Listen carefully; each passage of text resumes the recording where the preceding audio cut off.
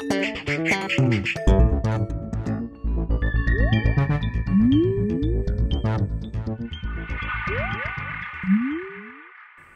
everyone and welcome to the Vortex, where lies and falsehoods are trapped and exposed. I'm Michael Voris. Why does being Catholic matter? Well, ultimately so you can get to heaven, but there is a real reason even in this life. You will have a better life interiorly, in here where life really matters. That's because when someone is focused on God and the faith, everything else comes into focus, and if you then follow through, you will have a happier life here on earth. All the drama and angst and anxiety and agita that comes upon every phase of life can be greatly reduced.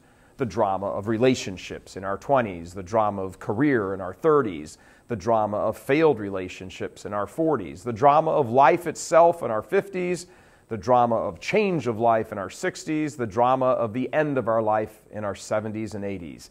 Keep yourself squared with God through the faith, and all of life's drama is greatly diminished.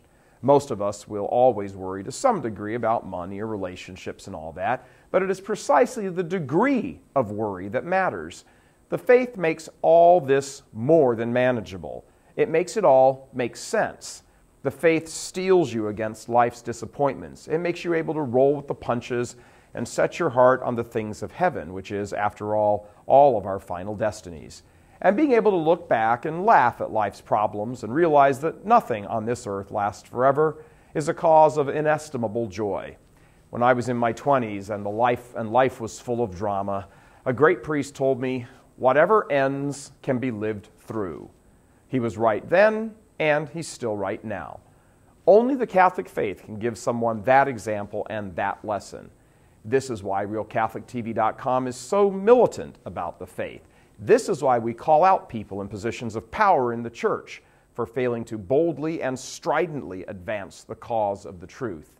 Their lack of doing so not only robs their flock of joys in this life, but threatens their entire reason for existence, the next life. Theology, properly understood and lived, leads to healthy psychology and then eternal happiness. This doesn't mean that people are free from the results of original sin in their personalities. To be sure, all sorts of things, mental illness, depression, for example, can still persist in the soul even with its earthly eyes fixed on heaven. Happiness in this life always comes with boundaries, even for the holy and the sainted. What it does mean is that living a life according to the faith orients your psychology so as not to be destructive of yourself and others. Heaven is your goal, even as we slog through the pains of this life.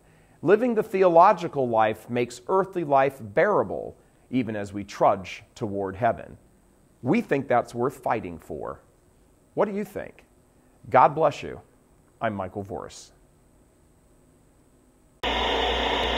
Please help us keep delivering these kinds of messages that so desperately need to be heard and acted on. Join RealCatholicTV.com today as a premium subscriber. Become immersed in the faith established by Jesus Christ. The Catholic Church is the only hope against evil because that is its God-given mission. As our Lord said, "Apart from me, you can do nothing." Join RealCatholicTV.com today as a premium subscriber and come to learn and love Christ more deeply.